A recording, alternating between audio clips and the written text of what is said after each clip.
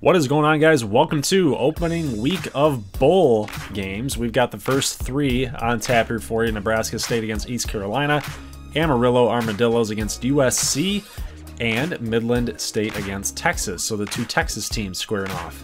Yeah, so we are going to start here in New Orleans. We're playing ECU out of the Conference USA. They had a pretty nice year, 6-2 in conference play. We were 3-5 in Big 12 play. We need this win, though. We're 6-6. I don't want a losing season on my resume. We always put a lot of stock in winning our bowl games. So it's obviously, there's some pride on the line here, too. Yeah, absolutely. I'm never one of those guys that just takes the bowl game. It's an exhibition game. Who cares?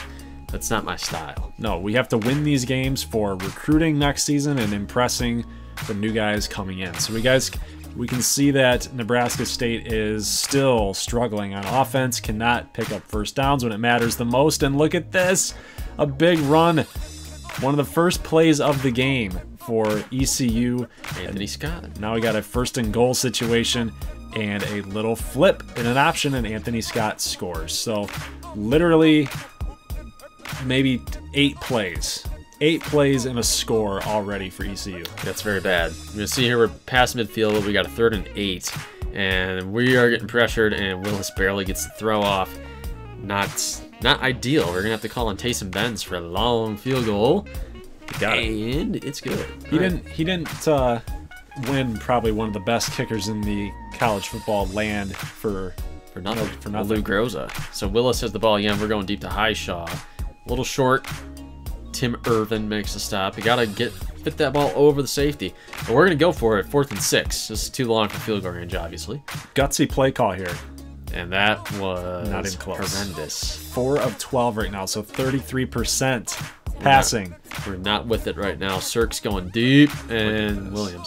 I pressed Y. I was going for... Yeah, he didn't go up for the pick, but Jimmy Williams for 54 yards and a score, and Cirque 5 of 5 for 85 and a touchdown. So ECU is laying the lumber on the Prairie Dogs right now. You know, we talked about it a little bit in last week's video. Like, we know ECU's passing game is not to be messed with, and we are not responding in kind, so we're going to try to run the ball a little bit with Pritchett up the middle here. This is the game plan that I had for you, man. I was like, dude, you got to run the football with this team. You're not wrong, but Highshaw will drop this. Another 8 of 20. 8 of 20. Benz will get the field goal. Cirque's going here to bag it, and we cannot get the tackle. Finally. 9 yards, though, so they're running no huddle here. Marching down the field, and we run up the middle, and they go over the top to Johnson. But there is a flag on the field, but it's going to be roughing the passer, so the touchdown will still stand.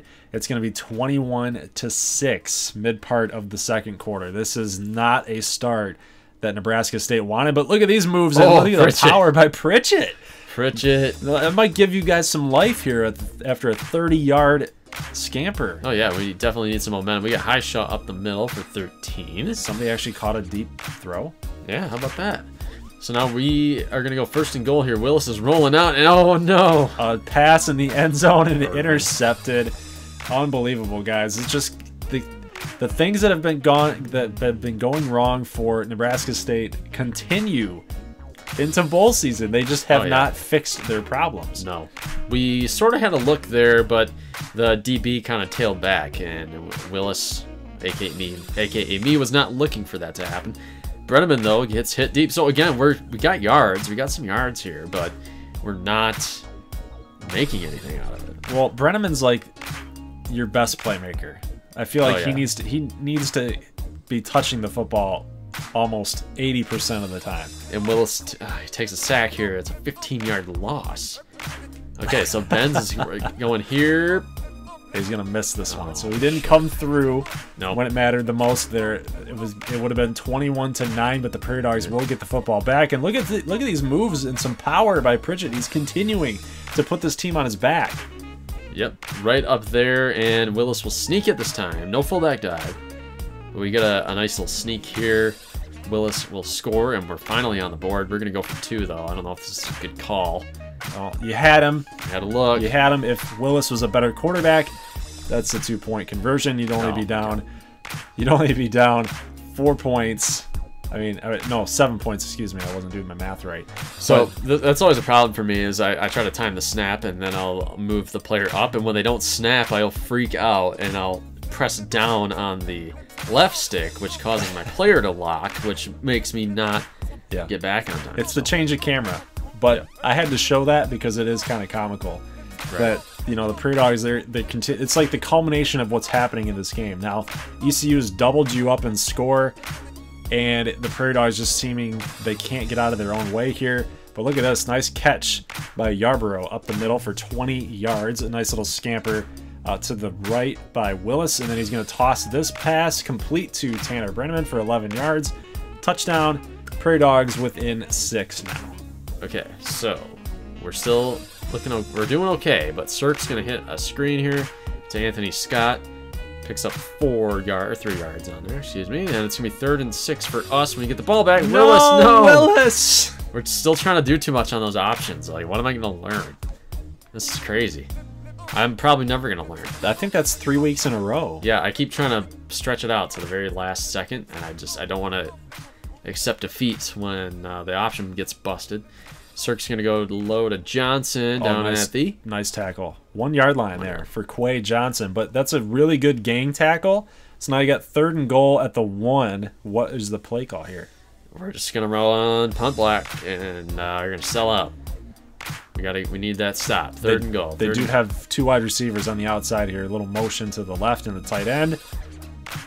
Get in, boys. Get it. Oh, Cirque gets rid of the football. Or he might have just gotten that, like, it might have looked like he was throwing it and it just came incomplete, but that's still, I mean, he got hit hard. Yes, 1st and 10, and Willis is trying to throw deep. Still nothing. Nothing for the Prairie Dogs has been deep. No completions deep. Other than that one catch by Brenneman early on. So we still have a chance in this game. It's going to set up a 4th and 4 here with 2 minutes. We're down by 8. And I'm running people to the line. I'm just not wasting any time. I kind of like our unit out there, and we're going to give this a shot. 4th and 4. I think I had Y. Yeah, now that you're watching it, yeah, you might have. Yeah. But not going to get this done. But you are calling timeouts now, so you are trying to get the football back. You're still, like you said, you're down 8. Prairie Dogs finally call their last timeout, so you got to get a stop here. 3rd and 2. This is the game. This is the bowl game for the Dogs. And a nice tackle for a loss here. On defense, you're going to get the ball back. 2nd and 10. Nice completion there to Highshaw. And you love that route for Highshaw. 1st and 10. Looking for A. Highshaw yet again. Now we're up past midfield. All right. 23 yards there. 1st and 10 now. Give me something. Pass complete. No, oh, I thought he had the it. drops. I can't take the drops at this team, and we need Emilio Vivaldi next year. 17 seconds, and Highshaw comes up huge. 23-yard touchdown for the Prairie Dogs. You guys are down 2. It finally worked. You got to get the 2-point conversion. This is a play that you love. Rollout smash. Oh, and Bourgeois didn't turn into the end zone. And guys, this game is going to be over. ECU takes home the W. I lost a bowl game. That's never happened. Yeah, it's a I try not to lose those. Bitter pill to swallow. But there was a couple big plays, and you know what? That one kind of looked like New Orleans and Minnesota. New Orleans and Minnesota. Very similar. It's in a dome. Yeah. You got a gold team versus purple team. Yeah, it's in the Mercedes-Benz Dome. Oh, you're right. Yeah. Even though the game was actually in Minnesota, but yeah, either still. way, the similarities are striking. Yes, they are. All right, so here we have Midland State versus Texas in the New Mexico Bowl.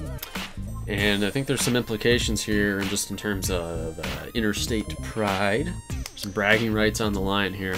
Big time. It's a Texas game. Oh, yeah. Anytime you get 2 Texas teams, there's, a lot of these guys played each other in high school. You know how it goes. Here's St. Bushel, though, going up and incomplete. Oh, caught. Wow. He caught that? That was a catch. What? What in the world? Oh, he tipped it, and then he caught it on the deflection. Wow. So here's Chris Warren, the 3rd. Takes it in for a touchdown. Quick start for the Longhorns. Midland State not in the best spot in the world here. That was a very quick score for Texas. That run by Bushel and that pass complete. Kind of got lucky with the pass complete, though. Oh, yeah. But, Chris Warren earned that touchdown. Just bowled over a couple linebackers. Yes, he did. So CJ Wicks here, he's going to have to bring it today, I think, if they're going to win. You know, Texas, they're always athletic on defense. It's always going to be a challenge. Now here's Wicks going to the sideline, short to Keller for no gain. So this is not really the best start in the world. No, it's pretty weak sauce right now. But Wicks is 4 of 4, but he's for 8 yards. So they're not stretching the field at all. They're going parallel. They're going sideline to sideline. Yeah, it's very lateral, not very vertical right now. 3rd and 6, they will go vertical there. Nice completion, so it's going to move the chains. 1st and 10, Wicks has got time. Completed pass to LaShawn Wheaton. A diving catch, nice grab, and then look at this, Brett Kinnery taking that in for the touchdown. So 8 yards. So maybe we were a little too harsh on Midland State. Maybe they're just trying to feel out Texas's defense. Yeah, I like that scoring drive at the end there. That was pretty nice. So here Bushell's going deep, and he got an INT. Picked off. Nice, good team up on that to get the interception. That's Hobbs coming down with the interception. He got his own interception. Man. That's unbelievable. 2nd and 8 now. And Wicks facing pressure. Oh, no. Going the other way. So, gives it right back. Right, yep. Had one turnover, now we got another, and look at that. Still going. Unbelievable. Got to take him down, man. He was beyond the 50. They're 50. Yeah, that play needs to be made. But this will set up Texas in scoring range. And he's looking into the end zone. Another. Okay. No. I thought we had another he dropped it. Drop and catch here. But field goal makes it 10-3. Wicks going way deep. And ball's going the other way again. I mean, you got to try it, though. You got to try it. Yeah, but put some more air under it. I think this is the play that actually knocked Bushell out. Look at this Troy hit. Martinez. Boom. Laying the lumber. It's going to be 13-7, though. So Midland's only down 6 points. They can still come back. It's not out of reach. Even though Texas is the better team overall, Midland State definitely has a chance. But they're going to have to make a little bit of a mini drive here. They're not going to pick up the first down, so we got 1:02 left to go, and this kick is up and good. So at least they got 3 on the board. It's going to be 13-10. Sam Ellinger is now in the game, and then he's got a complete pass here up the middle to Colin Johnson. Starting to move the ball up past the 25-yard line, but look at this. They're not going to elect to kick a field goal. They're going to go for it. Why? I don't know.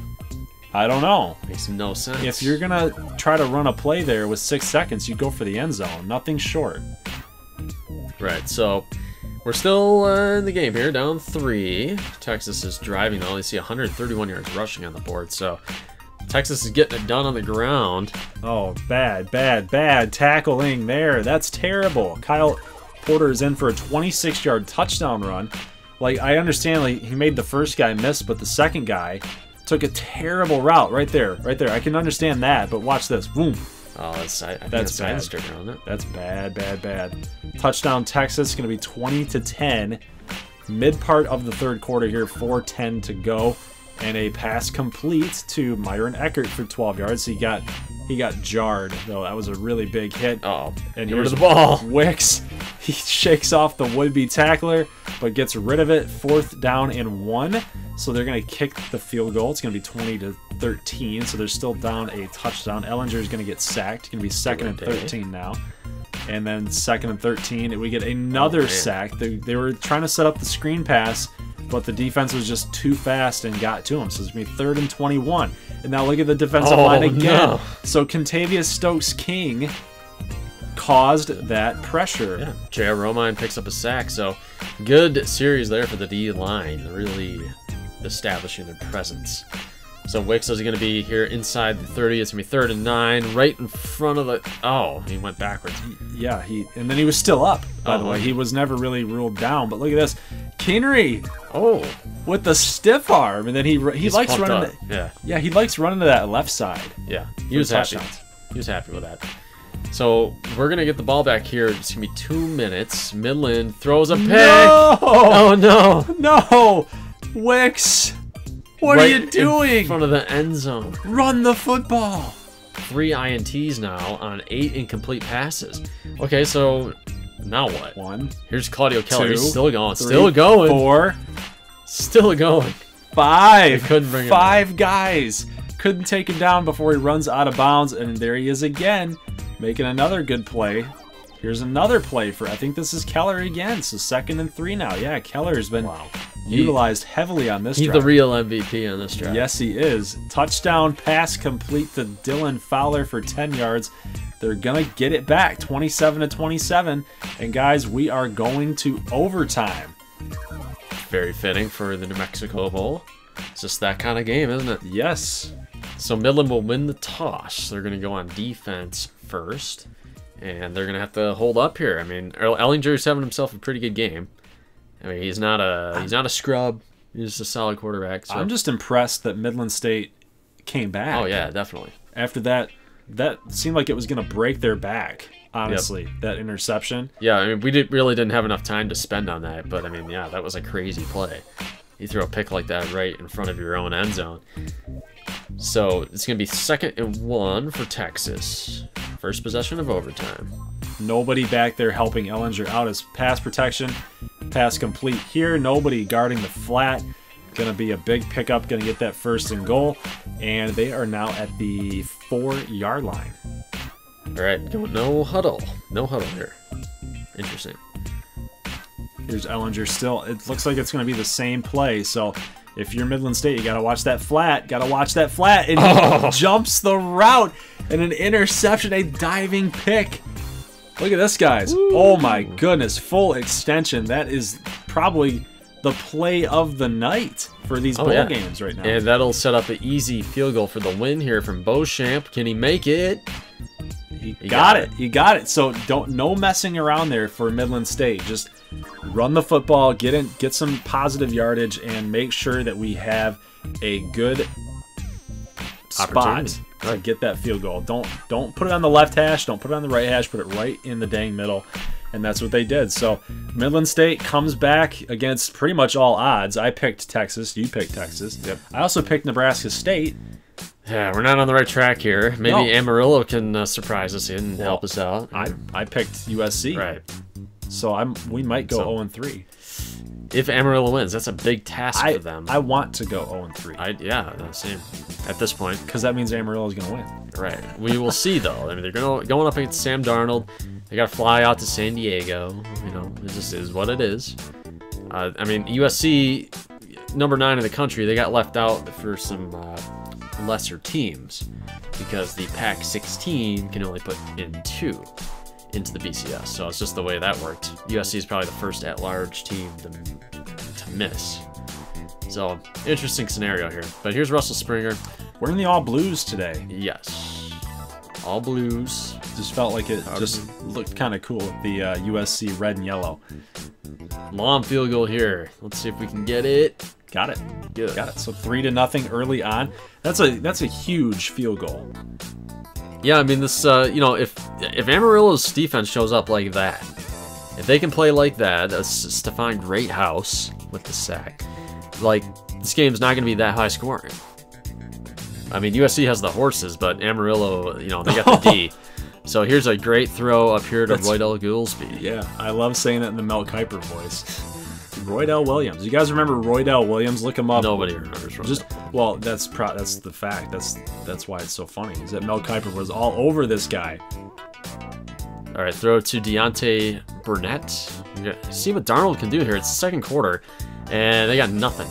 Yeah, Amarillo's winning this game 6-0 right now. 2nd and goal. He's got to look. There's a touchdown. That's easy. That's easy. Look at all the blue shirts. Nobody covering Stephen Mitchell. No, they were all over in the middle part of the field in the left side. Nobody on that right side, and it was just an easy pitch and catch. So USC, after all that work for Amarillo scoring those 2 field goals, it doesn't even matter because USC gets the 1 touchdown, and that's good enough for the lead right now. And they're right back at it inside the red zone. Darnold goes short here to Mitchell Jr., and they're going for it. Yeah. What is this called? I would be kicking the field goal right here. They get it. They're going to get it. So Ronald Jones, the Texas Tesla, really, is going to get. He's not doing anything in this game, though.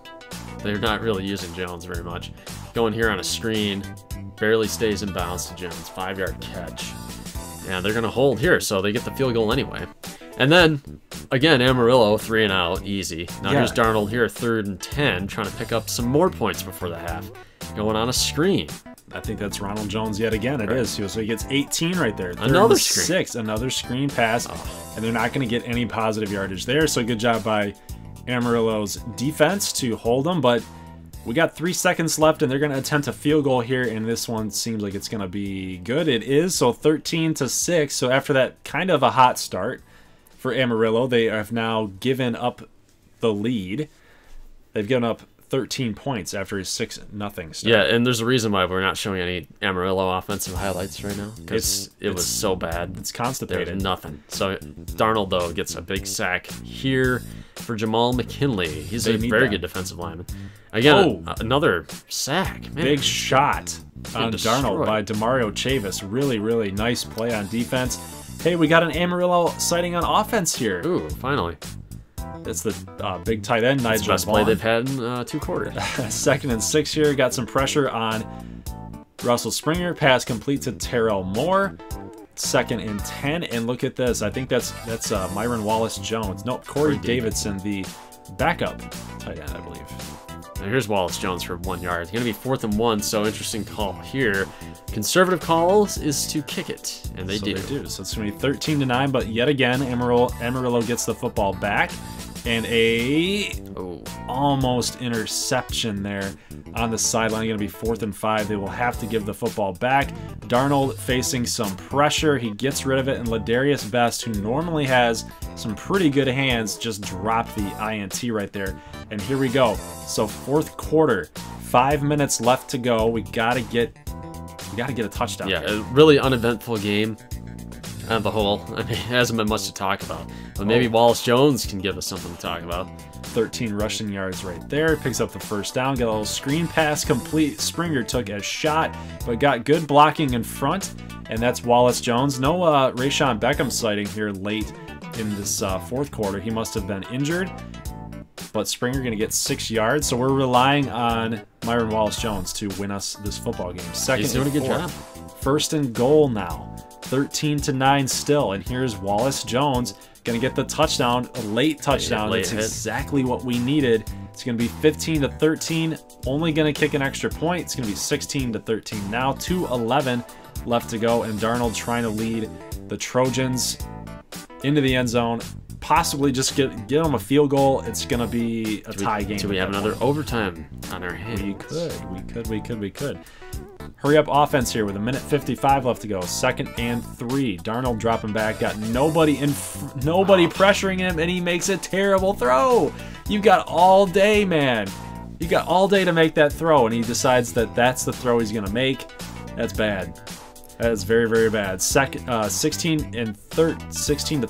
2nd and 6, and getting out of bounds is Wallace-Jones, picking up 17 yards. 1:40 to go.